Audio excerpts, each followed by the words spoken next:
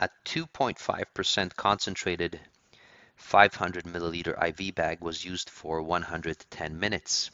All right, so we have a concentration of 2.5 and we have been running this for 110 minutes.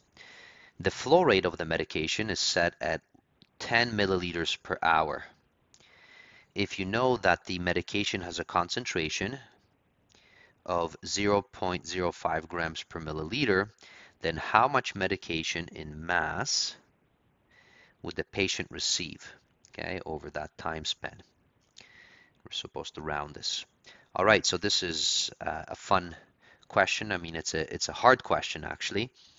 So let's write down these givens, okay? So whenever you're dealing with these concentrations, it's good to know what the concentration actually is. So we have 2.5% concentration, and that is our first item. Now this is for the bag, so for this IV bag, but we're not going to use the entire IV bag here. So next we know that we are running this for 110 minutes, and we know that the flow rate for the medication is 10 milliliters per hour. And I already noticed there's a problem because I have minutes and hours, but that's okay. We can change the minutes to hours shortly. So what else is given? I am told that each milliliter, so we have 0.05, okay, so grams per milliliter. Okay, so that is actually the concentration inside of that. All right. Okay, so let's try it. So first, as I mentioned, because I have, so notice I have hours and minutes, so I want to change these up to be the same. So I want to change the minutes. So 110 minutes if I want to change to hours. So this is something you have to know that. So 60 minutes is equal to 1 hour. And I put the 60 minutes at the bottom because the minute has to cancel the minute.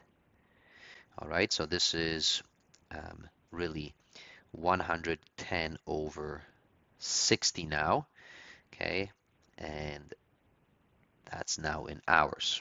And if you like, so let's see, okay, so that's what it's going to be. Now we're going to have to, so 110 divided by 60, so it's 1.833. So please don't round it off. I'm going to put a little bar for the repeater of 3, and then I'll put as many 3s as I can in the calculator. All right, so that's how many hours we have been running this medication for.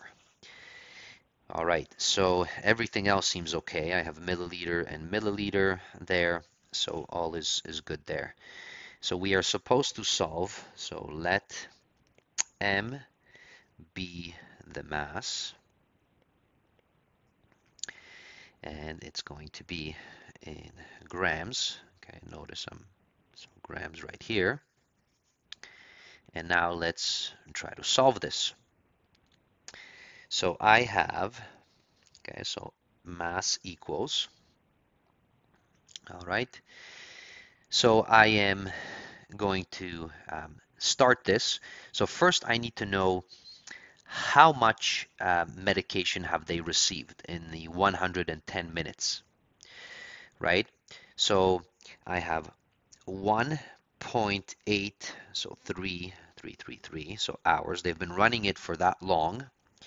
So that is from this piece of information right here. Okay, so I'm going to start with that. So how long have I been running this for? And now I'm going to use my second piece of information. So I don't want it, okay, so in terms of hours, obviously, because I'm looking for mass. So I have to cancel the hours, and that comes from right here. So this is saying I have 10 milliliters per every 1 hour, right? That's what I have there. So since I want to cancel the hours, I can put the hour at the bottom. So this is 10 milliliters per hour. So the hours cancel. And now this gives me the total amount that the patient has received in milliliters. All right, so that's right here. Okay, so I've used now my second piece of information. But remember that this is a 2.5% concentration. So we don't actually receive all of this. We only receive 2.5%, okay, of that medication. So I'm going to say times, okay, so now 2.5% is 0.025. And now that tells me exactly how much medication I've received, but I'm still stuck there with the milliliter, as you can see. So I want to cancel this milliliter.